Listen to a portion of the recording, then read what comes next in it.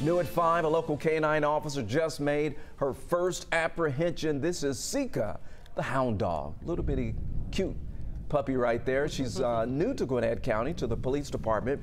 And right here you can see her in action. Sika helped track down a man wanted for a hit and run crash that shut down State Route 316 for more than 3 hours yesterday. She sniffed him out and led officers about 1.5 miles away, where they say they found the suspect hiding in a chicken coop. Good job, Sika. Yeah, way to go, Sika.